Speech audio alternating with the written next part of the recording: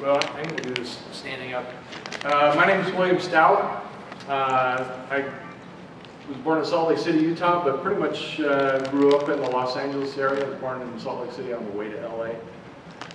And grew up in Reseda, part of the San Fernando Valley. Went to Reseda High School my first year, and then my family moved to the Thousand Oaks area, and I went to Thousand Oaks High School. And graduated from T.O. High.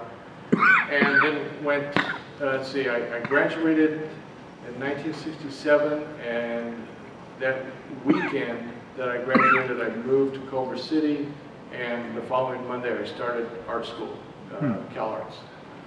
Back then it was in downtown Los Angeles, across the street from MacArthur Park. We referred to it by its old name, the Chenard Art Institute.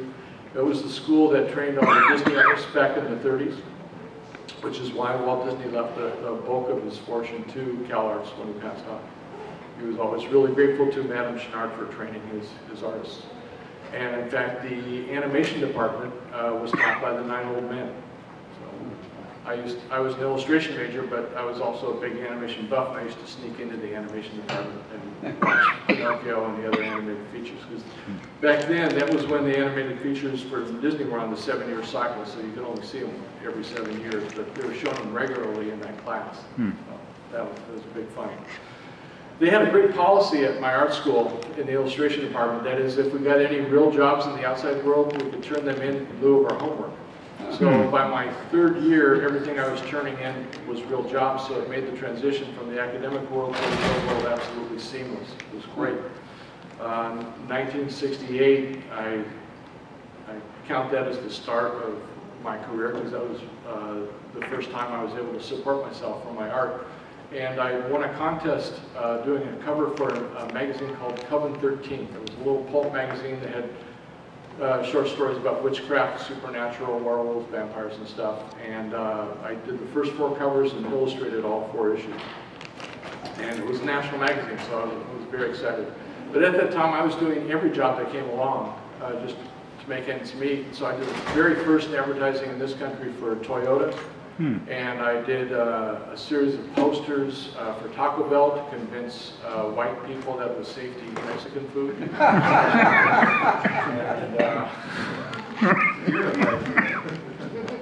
So that was back when Taco Bell's tacos were $1 a piece, or 5 for $1. So then I worked in a whole bunch of different fields of illustration, and I also was hired by Russ Manning to be his assistant on the Tarzan the Apes Sunday and daily strips for the newspapers. That was a tremendous learning experience. I learned an enormous amount from Russ. And then in 1972, I was hired by Harvey Kurtzman and Willie Elder to help them out with Little Andy Fanning for Playboy. And I learned a lot from Kurtzman and Elder as well. In the mid-70s, I started to gravitate towards doing movie posters, and I ended up working on the ad campaigns for about 120 motion pictures. One of my most famous images to this date is the poster that I did for the Ralph Bakshi film Wizards. It's still a real popular icon in my career. And one of the best days of my life was I had a studio on La Brea Avenue, and I was driving to my studio, and there was a construction site, and overnight they had plastered that construction site with about 2,000 of my Wizards posters. It was awesome. They wrecked the car. So the studio I had, we were talking about a little while ago, I shared with Richard Hescox, who did paperback covers for Daw, and Dave Stevens. Dave had just been working as an animator for Hanna-Barbera and some other animation companies, and he wanted to do his own comic, which became The Rocketeer. And after Dave left the studio, his place was filled by Paul Chadwick, who created Concrete in that studio. So the studio had a really nice, rich legacy. We had just a regular parade of the best talents in film and writing and art going through our studio. I remember Richard Hescox went to Art Center, which was our rival, and he was 1 year ahead of these 2 guys that he had become friends with, and they used to come visit the studio on a regular basis. And they were roommates, and one of them was Jim Gurney, who went on to create Donatopia. And Jim Gurney's roommate at the time was Thomas Kincaid. Didn't like him from the start. He was one of the meanest people I've ever met in my life, actually. So,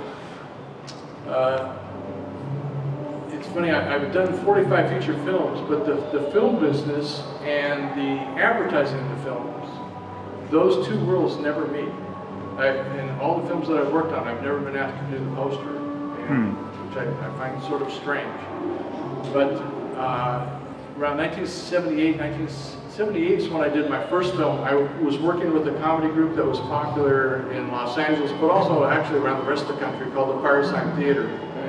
And we did a film called Everything You Know Is Wrong. And we did it in kind of a funny way. We recorded the album first, and then we shot the movie to the record.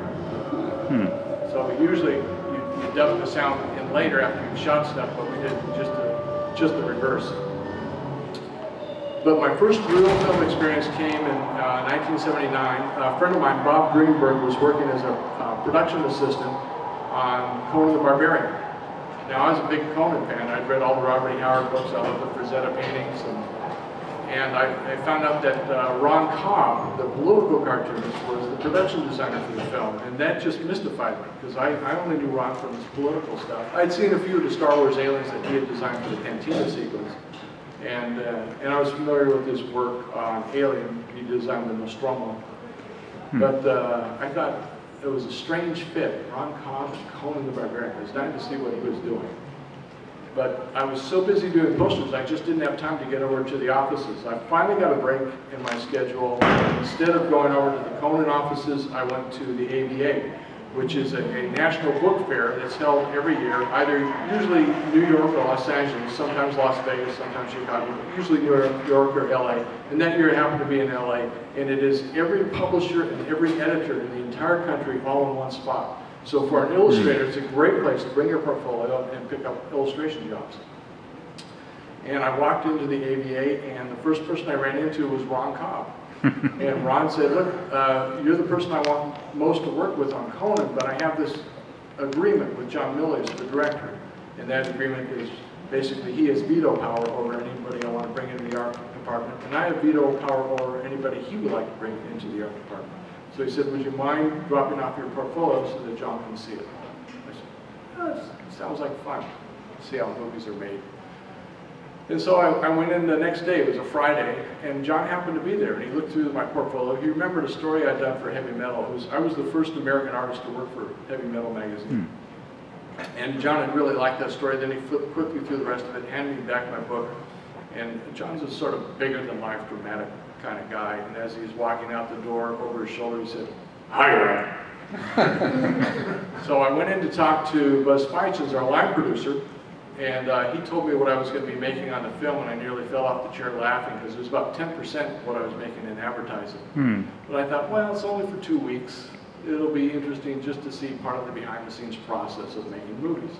Well, the 2 weeks turned into 2 years, turned into a film career, and as hard as it is to get into the movie business, it's even harder to get out. So I worked on Conan the Barbarian for, gosh, the first 2 years, it was just me and Ron Cobb, or the entire art department, me and Cobb in a room. And actually, that's the best 2 years I've ever spent in the film business. Ron is a real genius, and I don't use that term very often. But he is like a fountain that gushes great ideas all day long without stop. And me being a competitive person, I found that really stimulating and invigorating. And it really kept me on my toes and at the top of my game. After Conan, I did First Blood, the first Rambo film. And then I did a second Conan film, and then I started doing a whole lot of different movies. I mentioned earlier I worked for Canon Films. I did Invaders from Mars and Masters of the Universe. My first film as a production designer was this little tiny horror film, cost $1.5 million, called Return of the Living Dead, which has now become this gigantic cult movie. Every time it plays in LA, it completely sells out. And it's more popular today than when it was released. That was written and directed by Dan O'Bannon, who I had met at Ron Cobb's house. Dan and Ron were very close friends. Ron was the original designer for Alien, back when Alien was going to be this tiny little low-budget film. And O'Bannon I used to bring my work, my current work that I was doing outside of Conan, to Ron's parties. And Dan would always take keen interest in the work. And what I didn't know is he was sizing me up to be the production designer for the film. And when it came time to make that movie, he gave Graham Henderson, the line producer, a very short list. It was just 2 names. His first choice as production designer was Bernie Wrightson, and I was number 2. Graham Henderson quickly did his homework, found out that I had already racked up a number of film credits and that Bernie hadn't yet. And so he didn't even call Bernie. He lied to Dan and said, well, Bernie passed on it, but I got billed. So that was, I was pretty green, but I learned an enormous amount of production design in that first film. I'm a hands-on production designer. I'm on the set every day. I'm in that particular film, for example, in the scene with the half corpse, I was under the gurney operating her spine, making it flop around and lose spinal fluid. And there was a scene where the gas that reanimates dead things gets loose in the medical supply warehouse, and so I came up with this idea, and I bought a book on butterflies, and I cut out all the butterflies, and then I made a butterfly collection and took the paper butterflies and stuck pins through them, and on screen, on camera, it looked like real butterflies. And then I stood behind the camera, and when all the dead stuff started coming back to life, I had a card that I fanned the butterflies with, and so that made their wings flutter. So I was also the alcoholic bum that the punks stepped over at the beginning. So when I started on Conan, it was really interesting because John Milius, our director, was just finishing up the job of producing another film for a friend of his, Steven Spielberg, who was producing 1941. So Steven was wrapping up 1941 and then starting to kick around ideas for his next project. So Ron Cobb and I would work on Conan during the day, and at 6 o'clock, put our pencil down, run over to Steven's office, and kick around ideas for his next project, which was Raiders of the Lost Ark. So I ended up working on that picture too. So it was, boy, we had this really bright gal as our receptionist when I started on Conan, and within 2 weeks she was John Milius' personal assistant. Within 2 months after that she was Steven Spielberg's personal assistant, and then 2 years later she produced E.T., and that was Kathleen Kennedy. So I've never seen anyone rise faster. It was pretty extraordinary. I've always been a really huge movie nut. I used to see every movie that came out. And I would go to film festivals, I'd go to movie marathons where you enter the theater Friday night and don't leave until Sunday night watching 24/7 movies. And I was living in Hollywood, I was walking up the sidewalk, I was real excited because I was going to see some new movie, and a friend of mine spotted me from his car, pulled over and said, "Hey Bill, what you doing?" And I said, "I'm going to go see this movie. I can't wait to see this film." And he looked at me like I was some kind of schmuck. And he said, "Going to see a movie, 2 hours alone in the dark. You could be having your own adventures instead of watching someone else's." And boy, that just flipped a switch in me. And from that moment on, I began to schedule adventures around the world. And the first one being, I took the money that I got for the Wizards movie poster, and I went to the Galapagos Islands and Lima, Peru, and Machu Picchu. And then every year after that, I would go to a different place in the world and just do exciting things. And I still do it to this day. The best place I ever went was Antarctica. I went to Antarctica first as a tourist because I found out that the treaty that protects Antarctica was due to expire. This was 1989, and the treaty was going to expire in 1991, and I thought if I don't get down there, I might not have a chance to see it as a tourist. The treaty was this remarkable document that came out of the International Geophysical Year. That was 1956, 1957. It was a year of international cooperation amongst all the scientists of the world. And it was so successful that President Eisenhower did not want to see that spirit of international cooperation end. And so he came up with the Antarctic Treaty, which states that no country owns Antarctica. All wildlife is protected. There's no commercial exploitation of the continent allowed, no mining, no oil drilling. All information is shared. Even at the height of the Cold War, the Soviets could come to any of our stations, look at what we were doing, and we could do the same with them. So it was this little oasis of sanity in the world. And I had all these books by the world's greatest photographers on Antarctica, and they all said the same thing. Try as they couldn't capture the color of what was down there because of the limitations of the chemical emulsions. And I thought, wow, as an artist, I don't have that limitation. Anything I see, I can put down on the paper. So that made me eager and keen to see what was down there. Now, before I was going down there, I told people, they'd say, where's your next trip? I'd say, Antarctica. They'd say, oh, bring lots of light. Or they'd say, oh, why do you want to go down there? It's just a bunch of snow and ice. Well, when I got down there, I was not prepared for how spectacular the place was. It was the most dramatic and amazing place I've ever been to in my life. The colors were absolutely incredible. I was on the deck of the ship. It was midnight, but it was still light enough for me to paint. And the sky went from a lime green to an apricot orange. The sea was mint green, and there were blue-violet icebergs in the distance. And then just to the left of the ship, just below the surface of the water, on this iceberg, there was a bright lemon yellow light emanating. It's just absolutely incredible. I've never seen anything like that.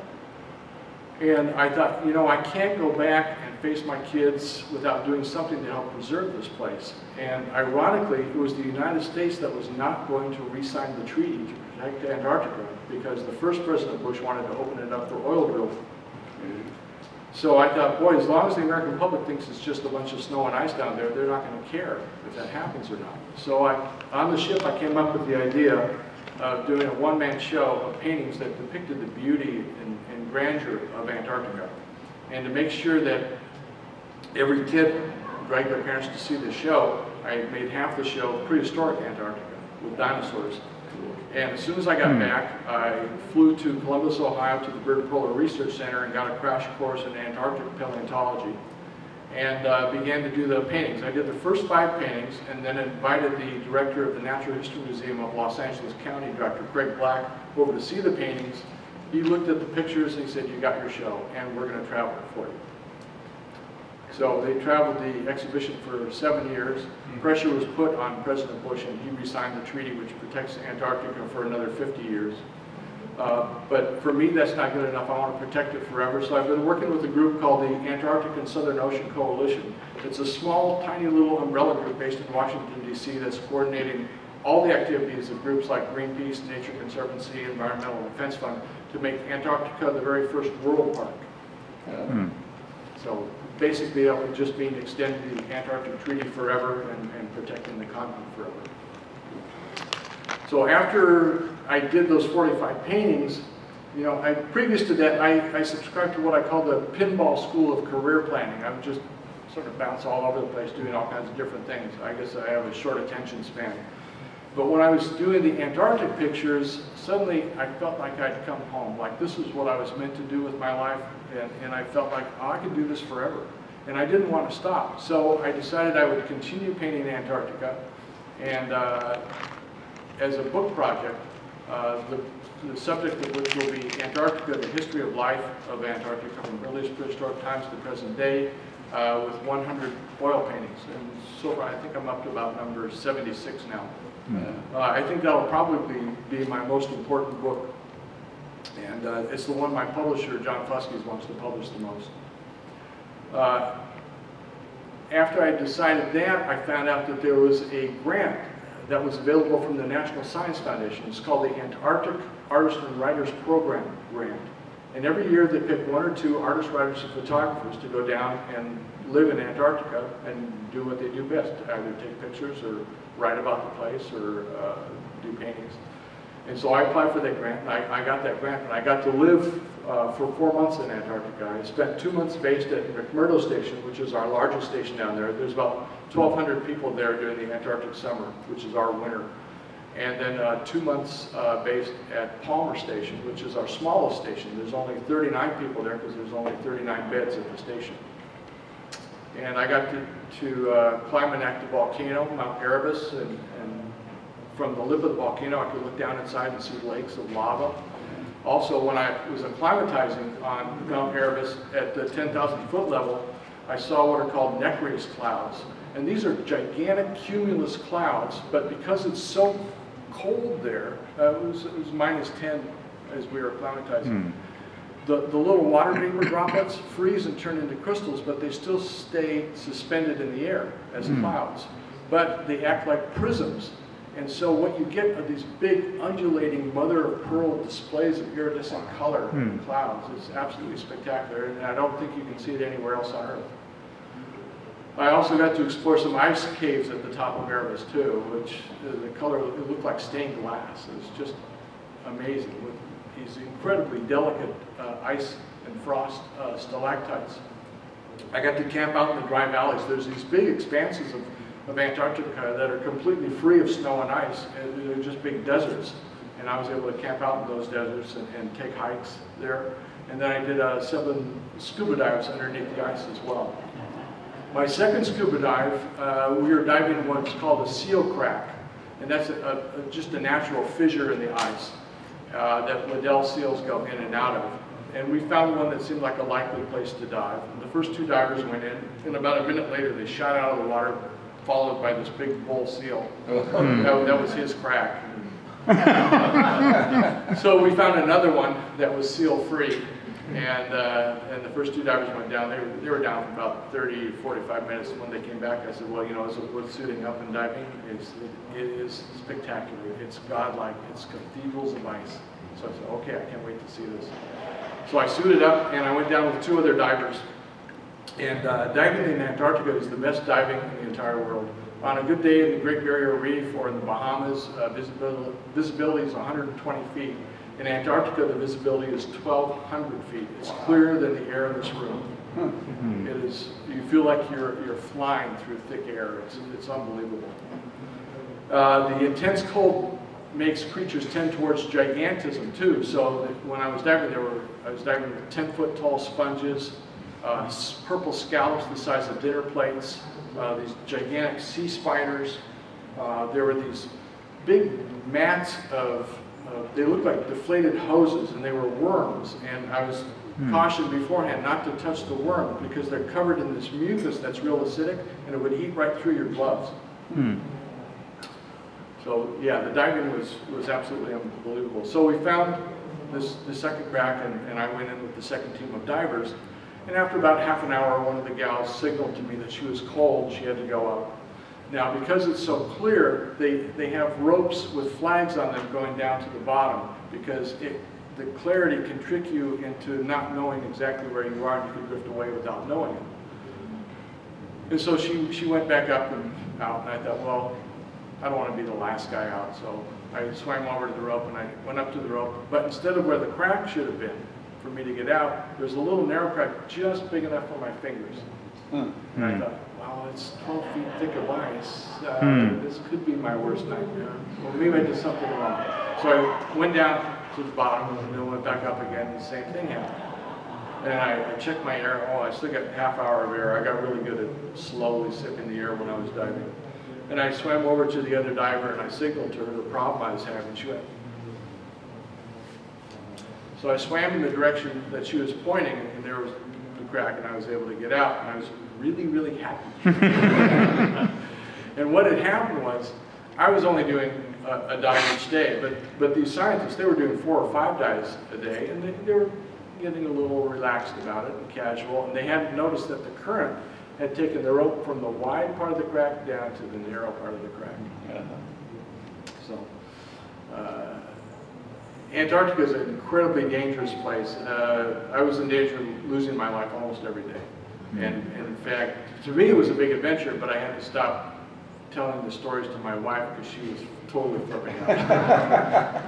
So after a while, it was, oh, saw penguins today. Yeah. So, are there any questions so far? Okay, well, I'll keep going.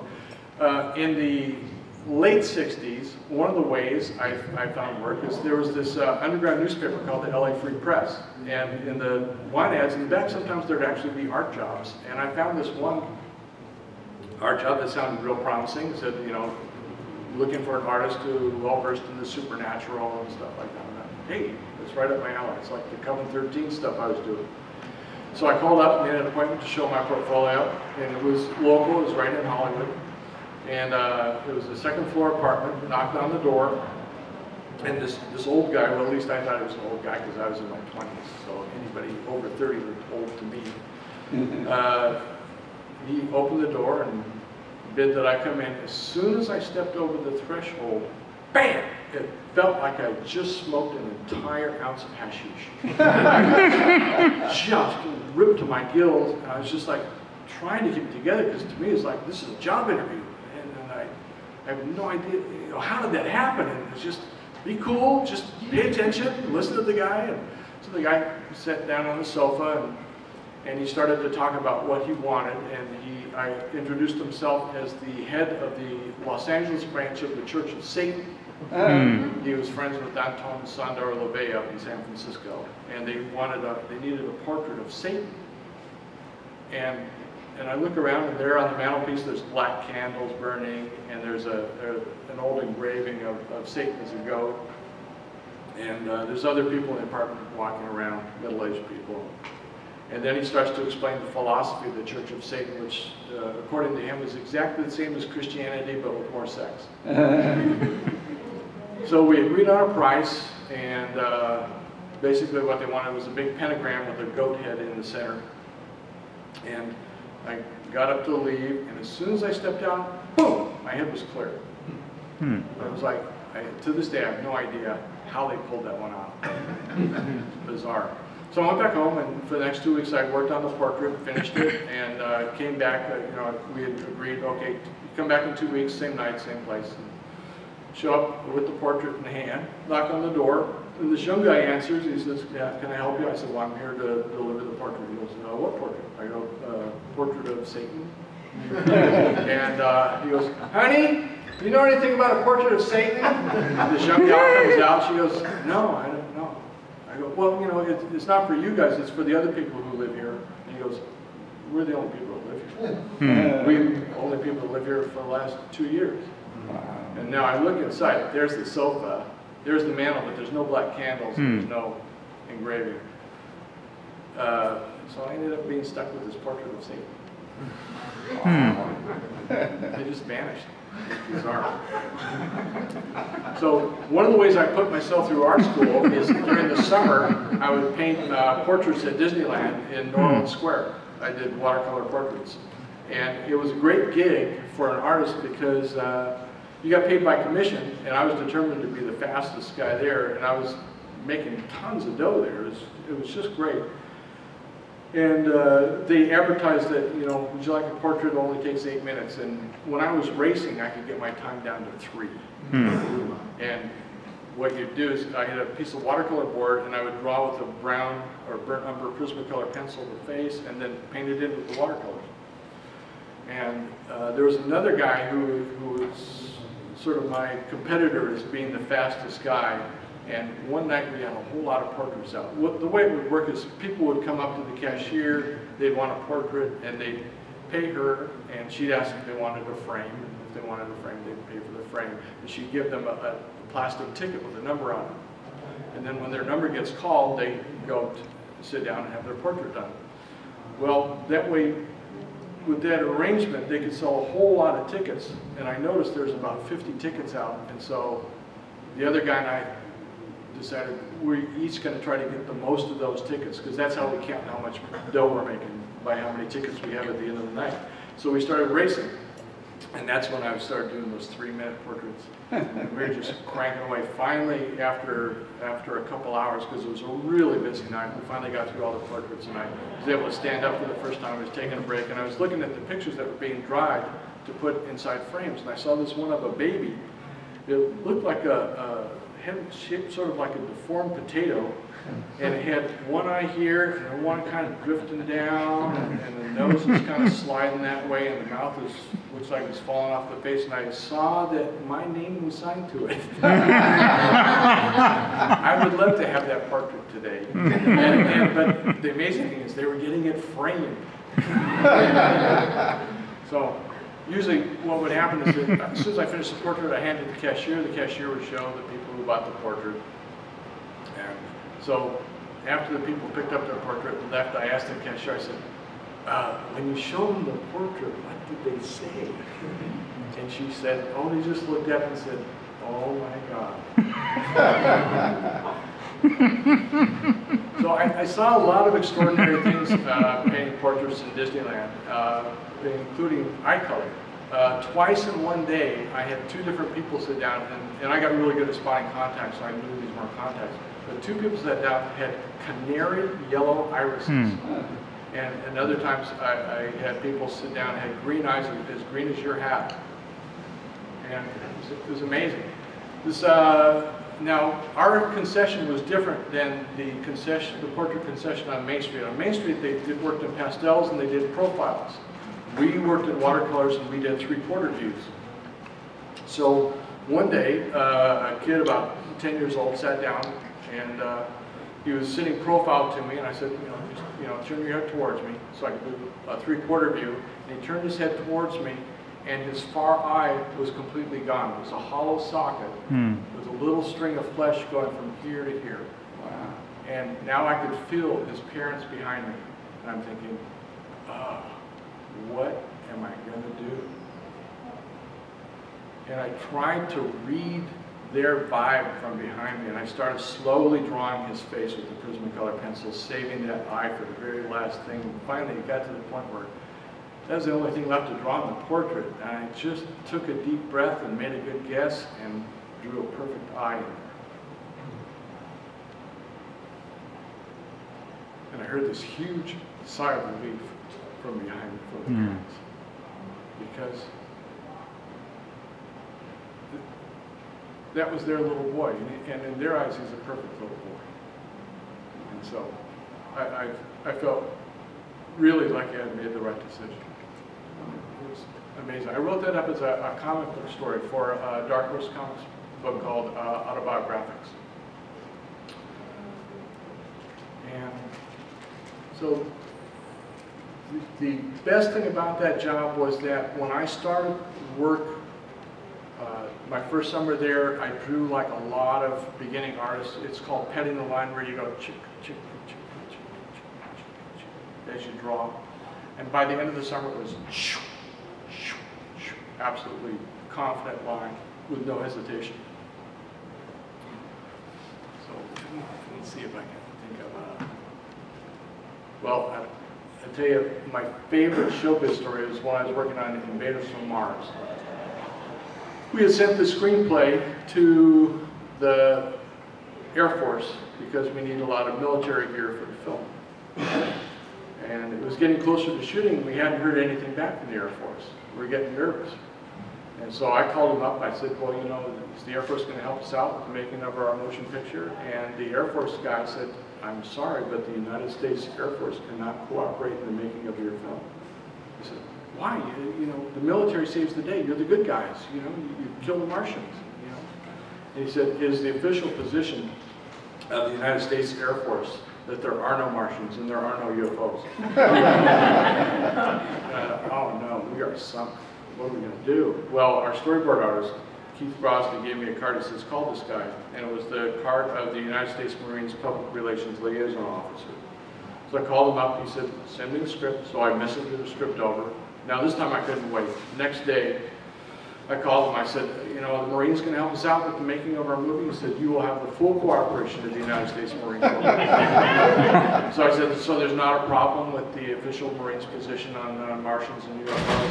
He said, son, it is the official position of the United States Marine Corps that the United States Marine Corps has no qualms whatsoever about killing Martians. So it's nice to know when the Martians invade, you know who's going to be on the front line. It won't be the Air Force. So how we doing? I'm here. Oh, plenty of time. Okay, I guess I've been talking too fast. What's it like living in Antarctica? What's that? What's it like living in Antarctica? Oh, living in Antarctica, it's really interesting. McMurdo Station, our biggest station, I said has 1,200 people during the Antarctic summer, and it's sort of a cross between college dorms a ski lodge, and a military station.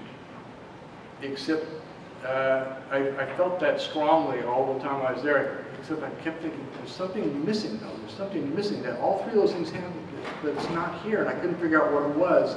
And then it dawned on me, oh, there's no visual references anywhere to sex. Because of the ratio of guys to gals there is so extreme. A woman came up to me and she said, you know, Bill, there's two kinds of women in Antarctica. There are beautiful women, and there are women who are beautiful while they're in Antarctica. And they call them the ice queens. And it becomes such a tense subject. That's why there are no visuals anywhere. And I remember one time we were in, they have several movie rooms where you can watch videos and stuff. And this one gal just sort of absent-mindedly started giving the guy in front of her a shoulder rub. Man, you could cut the tension in that room with a knife. Every single guy was like, why isn't that me? Because you're in a room, a whole station full of alpha males. There's a 4,000 person waiting list to be the support personnel for the scientists down there. So that means they have the pick of the finest people in the world. The guy washing dishes in the kitchen has got 5 PhDs. The guy flipping pancakes on the grill, he's been to the top of Everest 7 times. Every single person is like that. It's the most extraordinary group of people on the planet. If you want to read about that, there's a great book called Icebound, written by an Antarctic doctor who had decided to winter over. And just as the last plane was leaving, point of no return, no more planes until the winter was over, she diagnosed herself with breast cancer and decided to operate on herself using the Antarctic personnel to assist. It's an amazing book. But the first 2/3 of the book are just about how extraordinary the people are that are down there. So one of the other grantee that got the grant when I was down there was a brilliant photographer named Galen Roll, famous for shooting pictures of Yosemite and the Himalayas and Tibet. He's a world-class mountain climber, and he's the kind of guy that if the perfect shot requires him to hang 8 stories in the air from a little rope to get that shot, he'll do that. And he took me on a lot of his photo trips with him, and I learned a lot about photography from him. He was just really amazing and unbelievably fit. He was 10 years older than me, and he could run me into the ground. He was just an amazing guy. The food in Antarctica is incredible. When I was at Palmer Station, the chef has Sundays off, and they ask people who are at the station to volunteer to cook dinner on Sundays. And so I used to work in a Mexican restaurant, and I was a prep chef, so I knew a lot of how to cook Mexican food. But I thought, well, they're not going to have what I need here. I wanted to make chili verde burritos and soft tostadas and flan. And I looked in the storage, and everything was there. They had big flour tortillas, they had avocados, they had everything I needed to make those dishes. And yeah, the food's extraordinary. You can eat there 24/7. The sun during the Antarctic summer it looks like it's 10 a.m. and it just goes around in a circle. It doesn't set. And you see things called sundogs, which you also see up in Alaska, and that's where the sun has a big halo around it, and at both ends of the halo are 2 little suns. Weird stuff down there. I went down to one of the dry valleys with a paleontologist who had found this boulder where it shouldn't have been. Basically, it was a Mesozoic area, but it was a Cenozoic boulder, big sandstone boulder from, oh gosh, I think about 40 million years ago. And he was really interested as to why this was here. This is sort of an anomaly. And he brought 2 guys with him, and with a jackhammer, they split the rock open, and inside was a perfectly preserved branch. It was not fossilized, it was still wood from 40 million years ago. It was a southern beech tree. And I was talking to some of the scientists. They said, yeah, down below the ice, if you drill down, there are green leaves from the forest that used to be in Antarctica millions of years ago that have just been covered and pressed down with the ice. The ice is so thick in the center of Antarctica that if the ice melts, and the ice is melting, the pressure of that ice is pushed down the center of the continent down below sea level. So if that ice melts, Antarctica will end up being two big islands with a big strait down the center. Up at the top of Erebus, Mount Erebus, the volcano I climbed, there are these crystals, millions of these crystals called kenyte. They're only found in two places in the world, on the top of Mount Erebus and the top of Mount Kilimanjaro in Africa. And they're feldspar crystals, and you can use them like money at the station because they're really highly sought after because very few people get to go to the top of Erebus. Coincidentally, I also went to the top of Mount Kilimanjaro. It was, when I got married, my wife and I decided we would honeymoon in East Africa and the Seychelles Islands. But I saw that there was a possibility to climb Kilimanjaro, so I left a couple weeks before my wife to climb the mountain. It's the tallest mountain in the African continent, and it sits right on the equator. In fact, for many, many decades after Kilimanjaro was discovered, most of the geographers did not believe that the people who discovered Kilimanjaro were telling the truth. They said it was impossible for there to be a snow-capped mountain on the equator, but eventually they were proved wrong. My travel agent messed up, and I was supposed to have 6 days to go up and down the mountain, and I ended up having basically, you either do it 3 days or you don't do it at all. So I thought, well, I'll take a chance. What happens when you rush like that is you greatly increase your risk of altitude sickness. So much so that all the Italians and the Germans and the Swiss and the other people who were climbing the mountain at the same time as me had a pool as to when I was going to drop. So it's an amazing climb. You start out in the middle of sugarcane and banana plantations, and then you get to the gates of the park, and it's thick, moist jungles and rainforest. And actually, that's one of the hardest parts of the climb. Is even though you're not at any altitude or anything, these trees have these gigantic roots, and you have to step way high over them. So after several hours of doing that, the tops of my legs were just burning like they'd been hit by a hot iron. But I knew I had to keep going because I had a really limited time. They have a couple huts that you stay in on the way up. And the extraordinary thing to me about the climb was how distinct the zones were, the plant zones. It was almost like you could see the line. It didn't like fade or merge. It was very distinctive lines between the different zones as you're going up. And eventually you get beyond vegetation where it's like being on the moon. It's just stones and rocks, nothing can grow there. And it's 100 degrees in the sunshine and below freezing in the shadows. So there's water flowing, and then there'd be icicles. It's unbelievable. So you make your final ascent to the mountain beginning at 1 a.m. And that's, it's a 2,000-foot climb from that last hut. And the reason you do that is you want to be at the top to see the sunrise from the top of Kilimanjaro. And what I didn't know was about the flashlight. My guide was supposed to bring a heavy-duty flashlight with him, but he was poor, he didn't have one. And so he asked me if I had a flashlight. And I thought, oh yeah, sure, and I gave him this little pen light. And we proceeded to make the climb with this little tiny pen light. Well, after a very short time, the battery died on the pen light because it was so cold. It was, I think it was minus 20 degrees. And so we were climbing around in the dark, and we're climbing up this stuff called scree, which is very loose rock where you take 3 steps up and slide 2 down.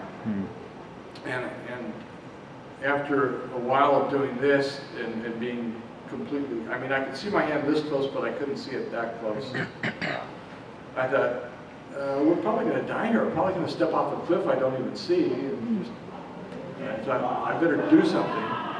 Otherwise, we're both going to perish. And so I got down on my hands and knees, and I started crawling around, and I found a little tiny pocket in the rocks, just big enough for the 2 of us.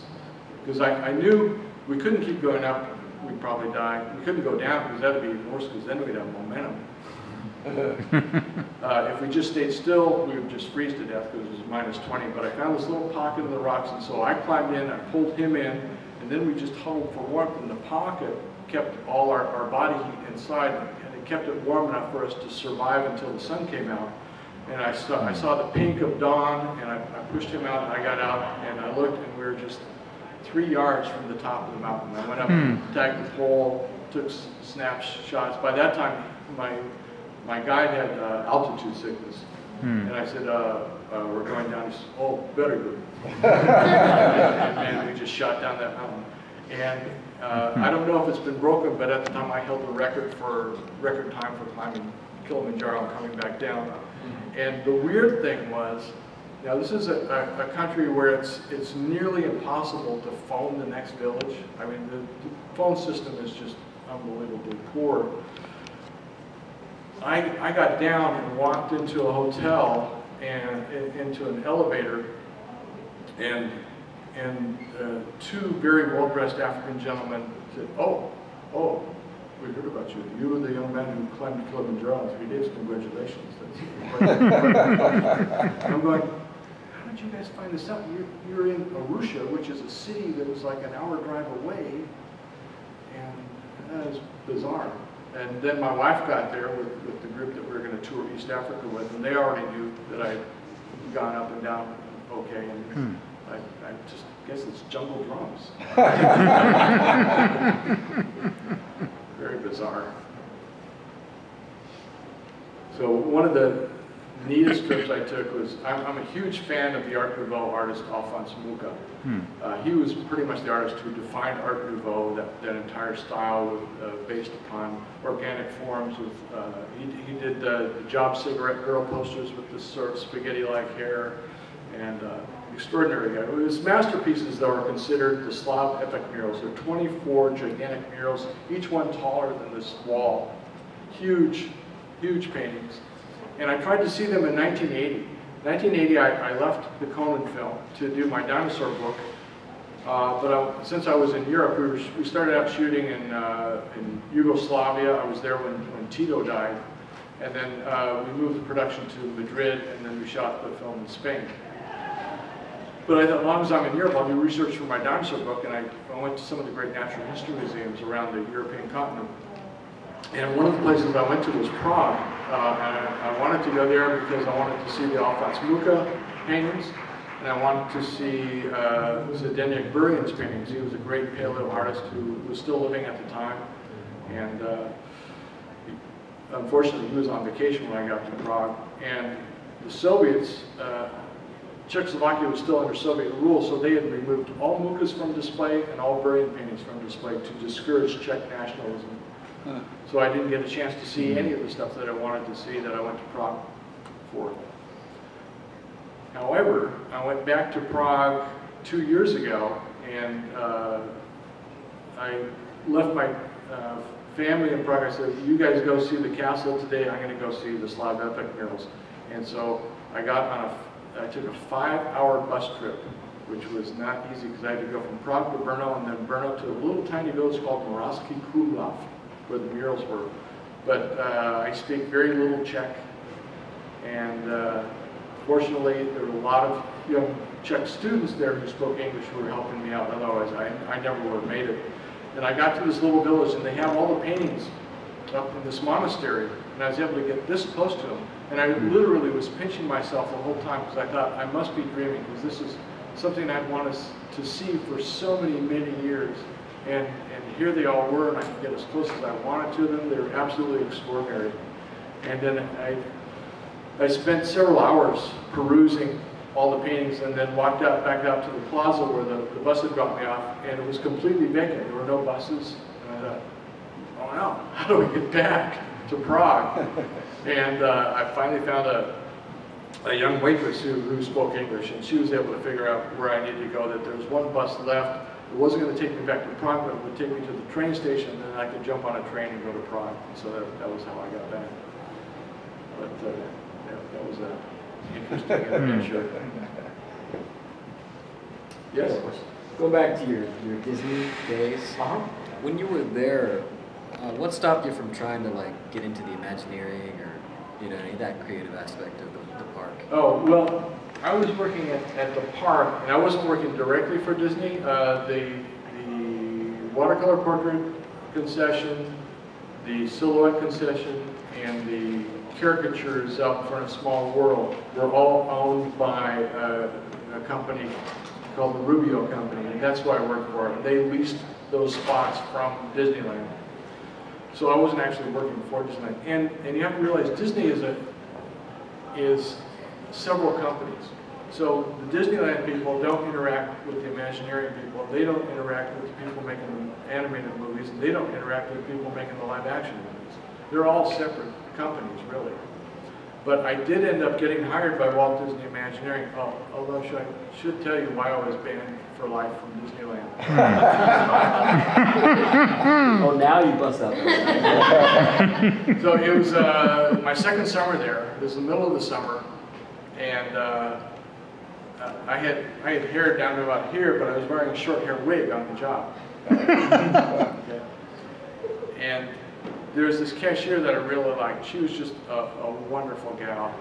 And an older cashier who had used to work for the Rubio Company came back and asked for a job, and they just fired this other girl and gave her job. And I'm thinking, it's August. Where in the hell is this gal going to find summer work? I mean, they totally screwed her. It was terrible.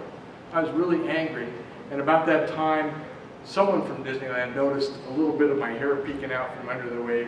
And so the edict came out, you got to cut your hair. And I said, no, you don't understand. You'll lose your job if you don't cut your hair. I said, well, I'm not cutting it. And so my boss got really angry because I was his top earner. And so he made it very difficult for me to get my last paycheck. He made me actually pay admission to come into the park to pick up the check. So I thought, well, once I picked up the check, I thought, well, as long as I paid admission, I'm here. I'll go see all my old friends and just say goodbye to them and stuff. I went to the hat shop that was near where the portraits were, and the hat shop girl, she said, you got to get out of here fast. They're setting you up for an arrest. I go, what? I haven't done anything. How can they arrest me? And suddenly, here comes Disney security with my old boss with a big grin on his face. And they arrested me and took me back to security. And I said, you know, what am I being arrested for? He says, we are not at liberty to tell you. And I said, well, that's not fair. He goes, Bill, there's a lot of things in life that aren't fair. And so they set me in the holding room, and I got to see the big, gigantic array of all the video screens where they're watching all of you while you're at Disneyland. And a guy came out and he said, you know, I'm here to inform you that you are no longer welcome to Disneyland. You may never come here again. If you come here again, it will be trespassing under Anaheim Municipal Code XXX and stuff. And I said, what did I do? He said, we have a report from the silhouette guy that you committed an obscenity. I go, really? What did I do? He says, we're not at liberty to tell you. I said, well, have the guy come over. I'd like to ask him what he thought I did. He said, well, he's busy at work, and we can't take him away from his work. And I said, now, this officer here is to escort you out of the park to make sure that you leave in your vehicle. But before we do so, we need to stamp your hands with the invisible X's. And I go, what? And they said, put up your hands. So I put up my hands, and they took a rubber stamp, and they stamped invisible X's on my hands that show up under a black light. Unfortunately, they're not still there to this day. So they escorted me out of the park, and I was permanently banned from Disneyland. Well, many years later, in the 80s, about 1986, I get a call from Walt Disney Imagineering. They want to hire me to design this project. And so I came in and I started working as a full-time consultant for Walt Disney Imagineering. I worked there a couple of years, and then off and on bouncing back and forth between the Imagineers and Universal for many years. It was my main source of income for a while. But at one point they said, oh, today, yeah, we got to go to the park, we got to go to Disney. And I go, oh, wait guys, I can't go. I said, what are you talking about? You can't go. I said, and I told them the story. Get in the car. So, actually, after I was banned from Disneyland, I did come back a month later in disguise with my brother and my band.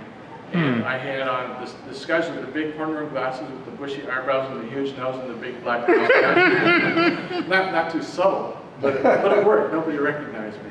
And so I had them snap pictures of me all over Disneyland wearing the disguise.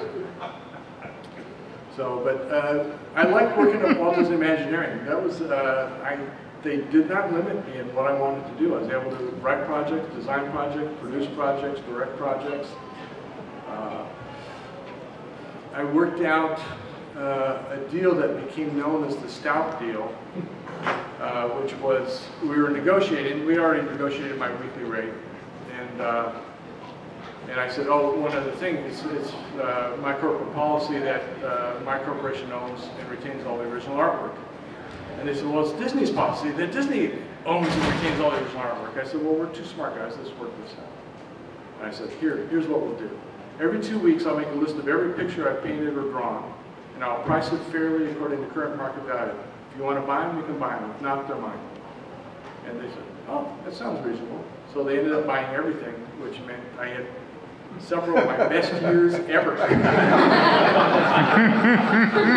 Cool. How we doing? Oh, it's time. Any last question? You have a moment. Go ahead. Okay. Yes. What did you work on rides or did you work on shows? I designed ride. I was a designer on the Indiana Jones ride. I was a designer on Toontown. I designed restaurants for them. I designed nightclubs for them. I designed the comedy club at Pleasure Island for them. I designed an entire second gate park for Tokyo. And I designed in shops. I designed shops for them. The first big job I had was designing something called Disney Island. They had a problem in that when Epcot would close, people would leave the property, go into Orlando and spend their money. They wanted to, they said, design something that keeps people on property. So it has to have shops and entertainment and restaurants. And so I did. And it was, we came up, my team and I came up with the most, what they said was the most spectacular presentation they'd ever seen at Walt Disney Imagineering. They were bringing people in all over from town to see this thing. At the time, John Jurdy, an architect in Los Angeles, was working for Disney, and he saw it. And eventually I said, well, okay, so when do we start building? He said, we're not going to build it. I said, why? They said, well, no one would come, and it'd be too expensive. I said, what do you mean too expensive? You didn't give me a budget. You give me a budget, I'll work to your budget, and I'll make sure it comes in on time, under schedule. And they said, yeah, but no, nobody would come to it. So I thought, people are nuts. Okay, flash forward, many years later, I'm hired by Steven Spielberg to design the GameWorks clubs. And the guy who hires me is one of the guys who was my tech expert on the Disneyland presentation. He finds out I've never been to City Walk. He says, Bill, we're going right now. I go, why? He says, I just want to see the expression on your face. What are you talking about? Okay, so we go up to City Walk, and I go, oh my God, they built Disney Island, and it's packed.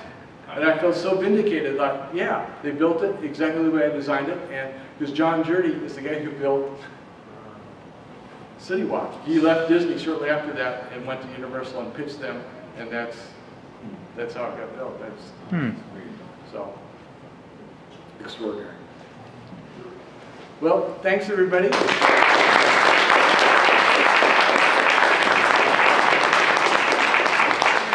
I'll be at the Rock Studios booth 305, and I'll have books there and be signing in stuff if you want to have autographs.